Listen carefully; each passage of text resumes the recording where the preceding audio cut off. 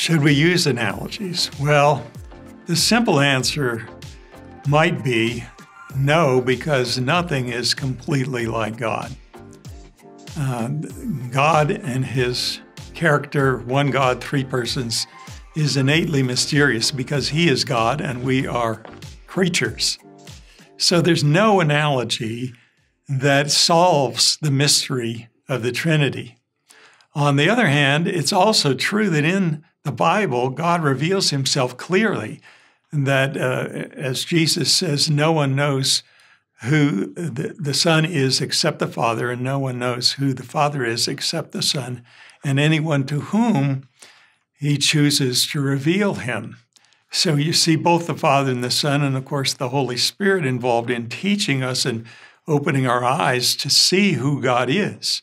So we do come to know God, and we come to know each person of the Trinity as a distinct person.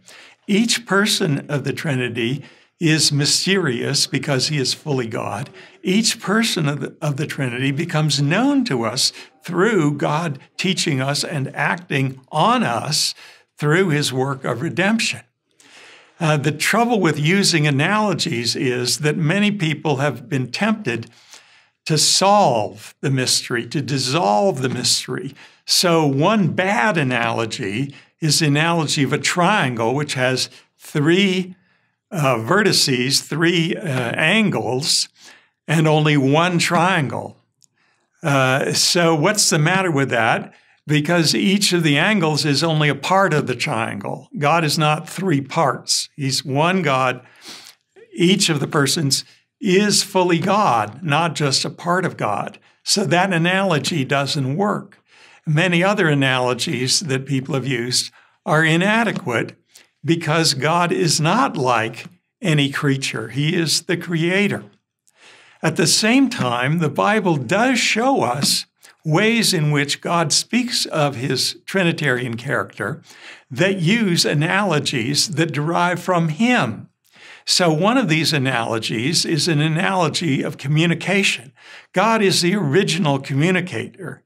The Father speaks the Word eternally. That's John 1:1. In the beginning was the Word, and the Word was with God. Now it's talking about the second person of the Trinity who is distinct from the Father. And then it says the Word was God, that affirms his full deity. Well, God's communication is in himself. He speaks the Word in the power of the Holy Spirit. The Holy Spirit is sometimes compared to the breath of God. Ezekiel 37 is one place. So there you have an original speaking, an original communication, which is mysterious to us between the persons of the Trinity, involving all three persons.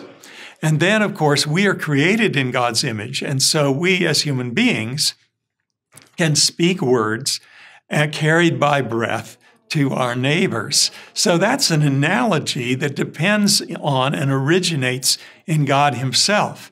The difference is we're not climbing up to God to try to use a created analogy to understand him on our own. But God is coming down to us and showing by his own speech what kind of God he is.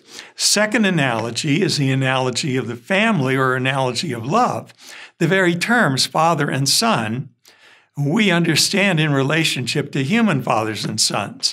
Now, it's important to see again that we're not climbing up to God and inventing things on our own initiative, but God is the original father. When he made human fathers, they're really the copy of his original fatherhood. And the eternal Son is the original Son that is being imitated on the created level.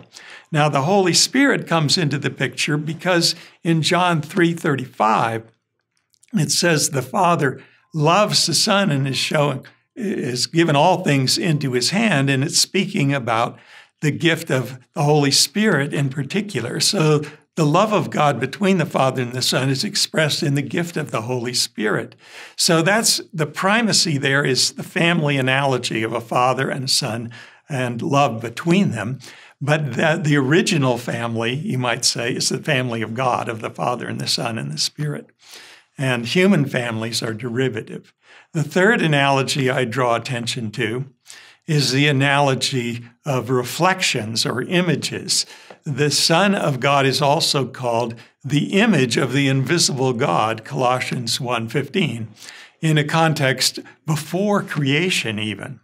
And the Holy Spirit has a close connection with the glory of God that shows the character of God. So there, in the process of God appearing and showing himself to people, there is an analogy that derives from the Trinitarian character of God. Now, these analogies in turn, communication analogy, family analogy, and reflection analogy, those three have in turn many reflections as God interacts with the world. So in a sense, you can say there are many analogies, but they're all partial. They all remain on the level of saying God is God. He understands himself perfectly. We are creatures. We understand him really, but not completely.